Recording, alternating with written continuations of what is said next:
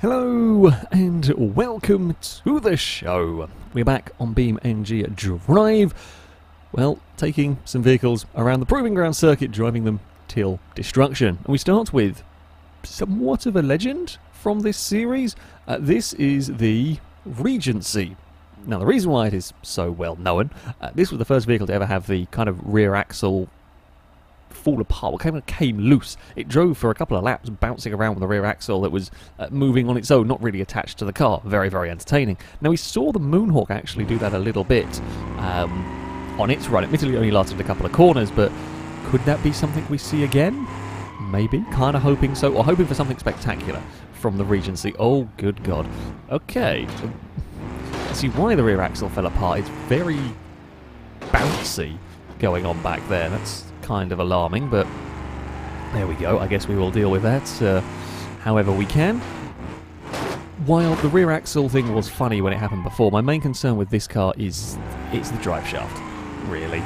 Front engine, rear wheel drive, very long car, so a long drive shaft going on here, and this circuit kills drive shafts. The landing of the jumps are in such a way that they do a fair amount of damage, and that's often bending the chassis. You bend the chassis to the point where the drive shaft is no longer able, the drive shaft snaps basically. That would be my biggest concern with this car. Traditionally, who knows though, you never really know what's going to happen with this series, with these cars. Some vehicles just keep going despite huge amounts of damage. And this is quite a long car, so I've got to be a little bit careful going through the spinners. We are through, no problem, for the first time. Ask me, there's not really any damage, so to speak, on the vehicle. We actually went a bit too far to the inside. What can we do across this jump? What is it going to be doing? And this is a custom version of the Regency, so it's got a little bit more power than some of the base versions. We should be good to make this jump quite nicely. Yeah, that's pretty good through the air. Ooh, radiator leaking on the landing. Not really what we wanted. In fact, temperature shot up very quickly on this car. That's not ideal. Overheating, of course, is always a danger of cars going out from that one. It hasn't generally been much of an overheating circuit. The shallow grave section, the water does help, it cools the car down. But yeah, this has already got quite warm so far. Over, oh God, the Dover jump we head. I mean, it looks awful. The car is really shaking about a lot on these landings. Suspension is still all in one piece, for sure, but it does looks horrific as it's hitting the ground here. This is another nasty, nasty jump for the suspension to be dealing with. Of course, these old cars, I call it wobblematic suspension, but these old leaf springs, much softer cars, are generally quite good around here. It takes a lot to kill that suspension. When it goes spectacularly wrong, but it takes a lot more to kill it than the modern vehicles in general. Not always the case. Oh, that's not what I wanted. Oh, we've lost a front wheel. Front right is gone. Now, okay, so to be fair to the car, I hadn't realised it was gone until it was too late. So, while technically it missed the corner because it wasn't steering, it does still have some form of steering. So I will give the car a chance there in being removed, because it can still turn left. That was more me figuring out what the car was capable of, rather than the vehicle failing completely from steering. It is going to be now difficult to steer it around the place. I mean, the spinners are probably the biggest concern here. This car it's a big car, this one, and when you have this trying to go through the spinners when it doesn't really turn left, that could be a problem, pretty much. It turns right, I would much rather that front wheel come off. You know, although admittedly if you do that, then the front of the car drags along the floor, and that then runs risk of damaging through some sections. The water has helped cool us a little bit, even though I don't have very much steering to get my car into that section properly. We're going to be using the handbrake quite a lot, I think, here, to help get the car around these corners. Oh, come on, Regency. There we go. Okay, the wheel's actually sort of just twisted enough to let us make the corner. This is not quite as bad as we saw from... Was it we had the wheel really fighting us last time? I've slipped my mind. But we have had a few cars where the wheel just really fights, it just gets twisted under and it's almost impossible to drive. This is annoying, but not completely useless. The spinners are a concern. Oh, the SBR4, that was the one that the wheel just gave up completely. This is the problem part now. Can we actually get you into the spinners? Yes, change direction. Okay, actually got through the spinners pretty well. I've had cars that are fully healthy struggle about as much as that, so it's got through the spinners without too many issues. That is good for the car. Now, the problem we're going to have is I now can't go as quick across this next jump, and well, if we're slow across the jump, who knows where we're going to land. Oh, and the car's being dragged around, of course, by that flapping wheel. It's a big hit on the front of the car. I mean, it's not going to do any more damage to the front right. We just can't afford to lose the front left. The front left wheel is now the most important bit on this car. That is the bit that's keeping us going. The engine is... oh, the overheating might actually get it. The engine torque is reduced. The engine is in the orange. Well, the lights come on. The temperature is getting dangerously high. I can't really carry... I mean, I'm not even able to drive this car fast because it simply doesn't turn. The coolant's overheating. We could do with that water section any time right about now. Can't take any speed over that jump. So Dover, we're just landing smack on the nose of the car. Thankfully, I mean, there's quite a big overhang at the front. So we kind of get away a little bit with that. Oh, the engine's really poorly now. I mean, we'll bounce across these jumps. These jumps can be punishing to cars. We're now much slower, so it's not really doing all that much to the Regency. Temperature is all sorts of alarm bells going off now. It's going to overheat. There's no doubt about it. It's whether it can get to the shallow grave to give us a little bit longer, or whether it's going to snap something. Oh, I think that engine's gone. That engine's going. It's so slow accelerating now that it might make it to... that's the engine gone, actually. I'm going to stick it in neutral, let it coast as best I can. But that's all the engine had in it. No rear axle failure for this car this time around. No weird hopping about. That wheel still got steering. What's gone on? What? Huh? The front wheel fixed itself. What the hell? The front wheel has actually got some steering suddenly going in with it. Huh. It was in place for a little bit. It's come grinding to a halt across the speed bumps after the engine locked up and seized. But there was kind of some steering going on for a little bit. Maybe it was just with the way... regardless, it lost the front wheel. It made it difficult to drive. But I think even regardless of that, that was going to overheat quite quickly. So, yeah, big catastrophic, I guess, radiator failure. Very, very fast overheating on this car. And that would be the end of the Regency. Up next, we have got another vehicle that traditionally has been pretty damn strong when it comes to these destruction circuits. The Grand Marshal is going to have a run. Now, this is the V8 Sport version. Again, kind of a bit more of a mid-spec of Grand Marshal, which is generally what I've been keeping to so far. I mean, this car has been very strong in previous outings in these kind of circuits in general. It takes a lot to kill the Grand Marshals, although that didn't really help matters. I'd rather it didn't quite bounce that much. I mean, my concern with this one, drive shaft would traditionally be the issue again. Quite long car, front engine, rear wheel drive. That being said, the Grand Marshal's drive shaft is normally pretty strong. I don't remember really ever having too many issues with it. Steering, I think, has killed it a couple of times before. We'll have to wait and see. Overheating is always possible. It just depends on how and where it ends up going. Oh, that's a big slide. Yeah, I'm expecting some good things from this car. We have got Toblerones coming up. It's not really had too much issue. It landed on the nose a bit heavy across those tabletops, but nothing massive again. The Toblerones have not really done anything. The front bumper is in a little bit of an awkward place, but nothing too terrible. There we go. Carry good speed on the way in. Get it slowed for that change of direction. No real problems at all through the spinners. We weren't expecting anything to go wrong with this car, particularly on the first, especially on the first lap. We've got full accompaniment of steering, really, so that's fine. This jump here is where we could see... oh, car, get back under control, please. We could see issues. Lands a bit heavily on that front corner. Has that lost a wheel? I think it has, you know. Nope, nope, okay, I thought it was flapping around. Nope, the front right wheel is still attached. It's still got full steering. That's what we like to see. Yeah, try and get us... I guess it's powerful rear-wheel drive on dirt. You know, you can get in trouble with that. The back end was moving around as we take in towards that jump. Dover, next we get a big slide towards it if we can get straightened up. Oh god, almost overcorrected there. Got straightened up on the landing of Dover. The car is in one piece still. We've lost a bit of bodywork. I mean, that's okay. We don't really care too much about that stuff coming off at the moment. There's a slight pull to the steering. It's pulling a little bit to the... oh god, to the right, but nothing awful. The front bumper, I'm a little concerned, is starting to go under the car. Now, I'm allowed to use the node grabber to pull bits of bodywork free if they sort of get wedged under the car, but I don't really want to do it unless it is completely stuck. Pulling the bits of bodywork around can lead to a fair bit of damage that I don't want to add, sort of inflict additionally onto the car. God, it's crashing. I've got to be really careful. On these landings, I've really got to make sure I'm not steering the vehicle. Oh, come on, get back under control. Bloody hell. It really does go nose down across a lot of these, which is a concern. But yeah, I don't want to be steering when we land, because if I'm doing that, the wheels are much more exposed than if they're, well, pointing straight. So, got to make sure I don't do that. It's tempting, it's like almost instinctive. The car's in the air. Ooh! Okay, we hit the rocks there, and that, I've never not had it do that before. Hit the rocks, just bounced the car around, very nearly fired. Ow! What the hell was that? What is that the bumper? Maybe it was the bumper causing issue. I thought it was the wheels, but maybe that was the bumper. Or maybe it's the chassis is starting to catch. That's concerning, whatever that was. If it doesn't do it again, then I guess it might have just been the bumper. Got massive understeer going on there. Come on, Grand Marshal. We'll bobble our way across there. That's no problem at all. Okay, well, the shallow grave and the checkerboard are actually causing more issues than I was perhaps expecting them to in this series. I guess we'll have to see how it goes.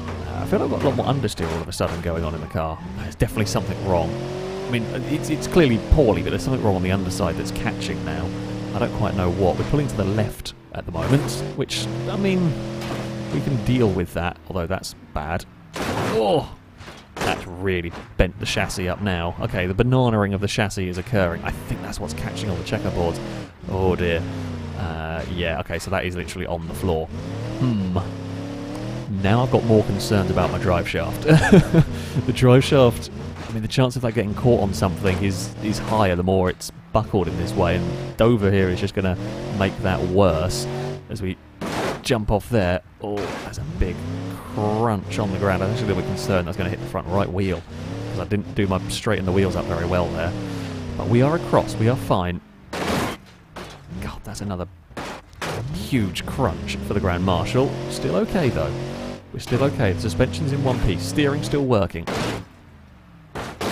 God, I had to just let go of the steering across there. If you leave it too late to let go of the steering, you've not got the car under control as good as you can, but you don't want to be, well, yeah, just steering as it lands, pretty much. It's a fine margin, this jump. Okay, it's flown nice and level that time around. We needed that, because I didn't need any more damage going on the front of the car, if I could help it, really. What are we across there? Okay, not too bad. But really, again, it's just trying to get the car under control. It's like the back end is bouncing. I mean, that's not really surprising. We've lost all front suspension by the looks of it. It doesn't really look like it's got any suspension travel. The back is okay for the moment. As is generally the way, the front of the cars take the damage. The back is, on the most part, quite safe. Okay, we're through the water section. No issues this time around. What is the checkerboard like? Oh, it sounds bad. It's definitely hitting bits of the car on it. I mean, the good news is it's not got worse this lap around. And we've seen this a little bit before, and the sign of a good surviving car is, you know, if it's taken that early battering and then for a few laps or a few corners it's not really getting worse, then, you know, that's a good sign. It's got to this kind of level of damage and hopefully won't get much worse. Oh, trying to spin as we go. I didn't quite get it as well through there this time around. That's fine. We're across the speed bumps here. No problem. Yeah, so maybe things have just bent a little bit away from where they were in trouble, or maybe whatever was hitting has been pushed out of the way from the constant crashes. Difficult to know. Right, here we go, across the jump. Oh dear. That's felt painful. Amazingly, the radiator's still in one piece. Okay, issues we've got. Not all four wheels can be on the ground at one point, I don't think. That front wheel is actually a lot of the time in the air. And when it's not in the air, then we have one of the rear wheels in the air, and then the diff just spins. So, this is new. The clonk on the wall didn't help matters, particularly. Oh, we've got no speed going up to Dover. I guess the plus point there is at least when we hit the ground, we weren't going too fast, but we hit hard on the nose. This isn't looking great for the Grand Marshal at the moment. The issue we're going to start getting is there's not much left to absorb any damage at the front. It's all being pushed back. If the bodywork's taking damage, that's good. It's not something else of the car, the suspension or the wheel axles or something like that. But this is now lost, and the wheels are pretty much what's hitting the floor. Oh, come on. Come on, there we go. We've made it across to another lap. Come on, get back landed. Here we go. If we could just bend the chassis back so all the wheels can touch the ground at once, that would be good. Oh, God. Doesn't sound healthy, does it? Across there. It's still going though. It's still going. That front right is looking real suspect at the moment. The water, the shallow grave, we can. It's done more damage to cars than I've realised at times. The checkerboard is definitely a very known level of damage, if you like. Are we okay across here? No, not really.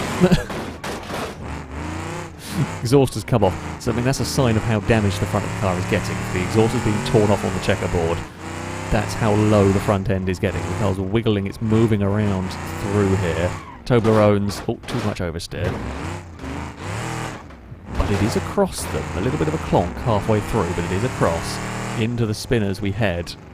Carefully does it again. Not really had much steering damage. Amazingly, despite how wrecked the car is, not really had all that much in the way of steering damage. Somehow, I don't quite know how we got to that, got away with that, but there we go. Right, shafted. Are we going to be okay over here? The car is pulling around a lot. I have to kind of angle it. There goes the radiator. Okay, well I guess there was only a matter of time until that started getting whacked, considering the level of damage at the front of the car. Overheating for this? It does depend. There are varying degrees of radiator damage. You can have one hit that's catastrophic, or you can have a very slow leak. And with the water section here helping cool the cars, it's not a, immediate death sentence. We'll have to wait and see how it goes. That's not great.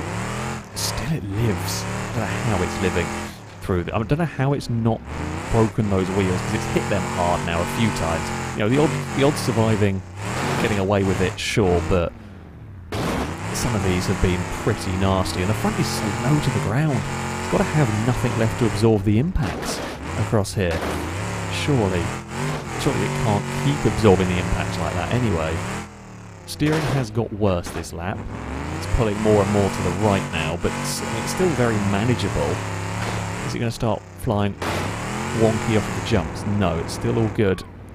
I've got to be careful. It's not a consistent pull that it's got going on. Oh, okay, we're fine across there. It's not a consistent pull to the side it's got. It's... Oh, is that getting pushed even higher up? Not sure. It's doing well, the Grand Marshal. If I go on the brakes, it has some weird fun times as well, so that's something to look out for. Oh, don't want to slide into there. I don't have the steering to really aim the car properly anymore. Oh, ow. That felt painful. The front is so low to the ground. I don't know how it's getting across. I guess it's helpful that it hits the first checkerboard, it slows it down, and if that doesn't tear the car apart, it's then not going quick enough to really wreck it on the subsequent ones. Toblerones. We're actually better across there than we've been for a little while, as the cars get more broken. The steering, suddenly turning, could be an issue through here. Thankfully not. We are through once more. Lovely. More clonks across the around the carousel there, but nothing much worse.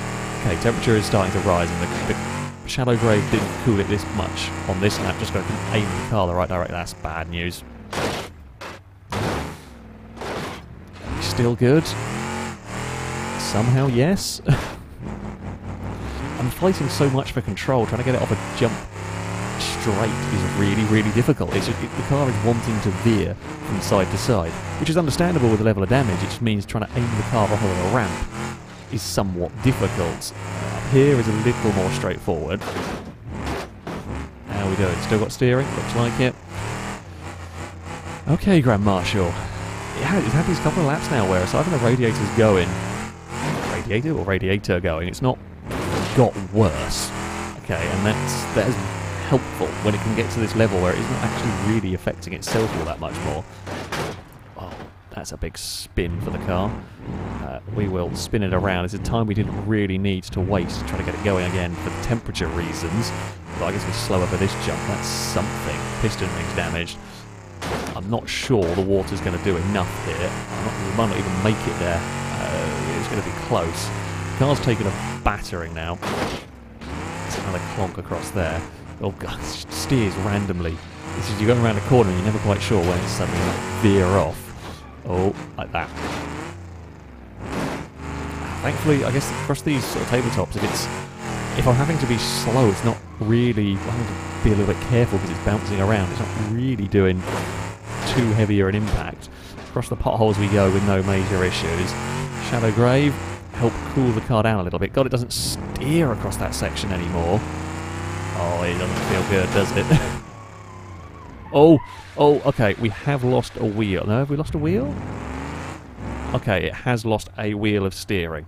Now, the rule is I am allowed to rescue the car to an extent. It does still at least have one wheel that is doing steering, so I didn't realise the steering had failed going into that section. I'm not sure whether it took it off at the water or at checkerboard, but it has now lost a wheel. Oh, we're going towards the spinners with a very poorly car that doesn't steer properly. Can I get this through the spinners is a good question. We are clonking our way across the Toblerones here. If that wheel can stay pointing the direction I need it to, we'll be okay, but it's got to stay pointing the direction I need it to through this section. Oh, it's a little bit of a hurry-up pat on the way through, but it is through at least. God, it doesn't steer any more to the left at all. Clonks on the carousel. Right. Shafted, this could be the end of the Grand Marshal, if I'm honest with you. Doesn't steer very well if it lands on that front corner, which is, I can't steer the car away. The engine's dying. I think that might have taken out the other wheel in terms of the steering. Do I have a wheel that still steers? No, I do not. To answer your question... Oh, no. Oh, okay, it can still drive, I guess, a little bit. Technically speaking, it's not counted out in that it is... No, it does have a wheel that steers. It still steers very, very badly. I was sure that that wheel was gone. I was sure that wheel was flapping around uselessly, but it still steers. If we go nose into the wall, that will be us done for, because we can't pull it away from that, but it does still have some steering. That wheel is hanging on by a thread, and that isn't going to help it if we bump it like that too many times. Surely this can't keep going for much. I mean, the engine's going to expire at some point, I would expect. I grab the handbrake and it just turns me towards the wall. I mean... we're going to fall. I can't get it over the Dover jump here. We're going to fall off if we can't make the... That is going to be steering. I did everything I could, but that is the car going to be counted out with steering damage. One wheel survived, but it was not very good. I mean, you can see how badly it's pulling. It's just not enough steering to get it around the course anymore. It fought valiantly, and I will give it that much. The Grand Marshal put up one hell of a fight. It has ended up in some trees here, but that is very much the death of the Grand Marshal. And finally, today we have got the Legrand. We're going to front-wheel drive at time now. This is the mid-spec one, so 3.3 V6. Front-wheel drive is always sketchy, shall we say, around this kind of a circuit. The front of the car, funnily enough, takes a lot of damage, and, well, the front wheels in this do everything. Power, drive, hubcaps come off immediately. So yeah, the front wheels do a lot of work in this car. If one of the wheel axles get broken, you can say goodbye to, well, drive, basically, and that's going to count you out. So we're concerned about that, pretty much. The Legrand, I think, is generally not too bad for this sort of stuff. I mean, it's going to have decent enough speed. It shouldn't have too many problems in completing the jumps. So as far as distance goes from those, we'll be able to get some decent landings. I think the back suspension on this car is pretty strong from what I remember, so we might not see that go, although we've not really seen many vehicles have rear suspension failure so far in this series. Oopsie, can we go and roll the car over? That will do nicely. Okay, I mean, a little bit of damage from being stuck on its roof, but that is the price the cars pay for rolling over. I'm not allowed to pause or turn the engine off. It's the punishment for rolling, basically, because I can node grabber them and flip them back upright. What are we going to be like on the landing? I mean, this will jump far enough that it shouldn't do too much damage, but if it's damaging the front wheels, that's the concern. That's the real concerning part. Please don't go too far. Nose down. Okay, good landing. Good landing for the Legrand. I think there are going to be worse tests for it to come, though. Dover might be a problem. If anything goes a little bit wrong there, it's just going to land slap bang on the nose. The jumps towards the start-finish line, they could give it grief. Around here, it seems quite decent. These sort of bumps here don't seem to be doing all that much to it. Yeah, it's not very quick off here. Okay, well, as long as it keeps landing sort of solidly, if it lands like direct on the nose like that, it's kind of better in that it's not focusing all the impact on one wheel. Focusing it on one wheel is going to be where the car probably dies, so I've got to try and minimise that if I can. Of course, it can still twist on takeoff or bounce awkwardly somewhere, jump awkwardly and snap a wheel. There's only so much that we can do here. Still landing fairly square in the middle. Alright, Legrand, we're not looking too bad here. That's a massive jump. It's a big jump with a big bounce to go with it, but nothing too terrible happened in that. Kind of, as long as the impact like that is spread across the whole car, it's not too bad. The exhaust has come off. Sounds very different, of course, now, but that's not a problem. It's not really going to hinder us at all. Very, very bouncy is this car. Oh, God, they're vaguely solid. Wait, what has happened? Uh-oh. Oh, no, we've got an inverted wheel now. It is kind of driving. Oh, I think that's going to be the end of it. Oh, the wheel has actually just fallen off. Well, that was that. It was looking pretty good. Everything was going fairly smoothly. It was running nicely. We hit a big bounce. It kind of like a big bounce, a big wheelie almost off of one of the potholes, and ended up towards. Now I don't know whether the wheel was snapped before it hit the trees or whether the trees snapped it. The bushes over there. Whatever it was, did a lot of damage. It managed to twist the wheel inside out, and then the wheel's fighting against itself, trying to drive. In the end, as soon as it hits something, it just snapped the wheel off. I was hoping that maybe bumping the rocks down here was going to ping the wheel back to where it should be. I guess there's a chance that that could have worked. I mean, we had barely any drive anyway. It's like the only thing I could do to kind of get the car to do something. Sadly, that is the end of it, and the Legrand's diff is not going to let it drive on a single wheel. So, there we go. It's not the worst car that's got around here, but it certainly isn't a particularly long survival for this car. On to our leaderboard, and it is a second place for the Grand Marshal. While the distances are sometimes a little bit funny, especially with cars taking damage, sometimes the distance counter doesn't work so accurately. It does go further than the Blue Bug.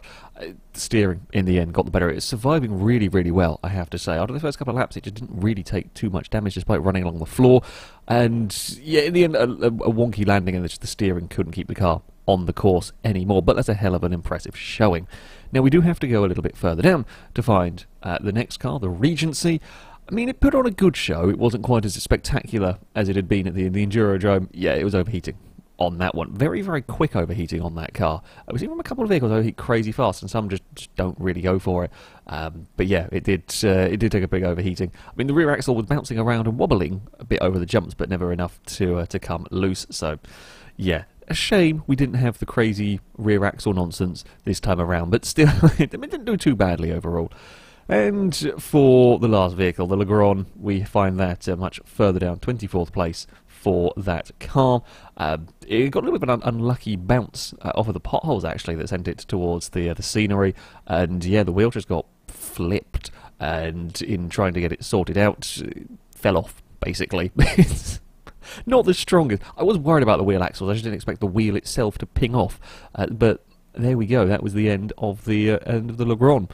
And that is going to be the end of this video. As ever, I shall link all mods used in the description so you can download them and have a go with them yourself. That, though, is going to be it from me. Thank you all very much for watching. And until next time, a goodbye.